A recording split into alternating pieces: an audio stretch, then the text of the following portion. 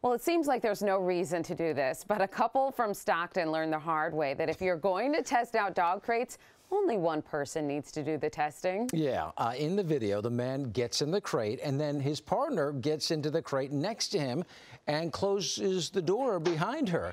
Well, after a few seconds, the couple realized they were both locked in the crates. They were eventually able to free themselves by maneuvering the crates in front of one another and then opening them up. Listen to the moment they realized they were both locked in. I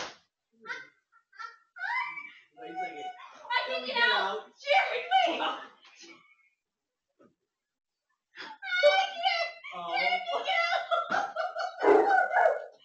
The couple said that if they had not been able to free themselves, they would have had to ask Alexa to call their neighbors to come and free them.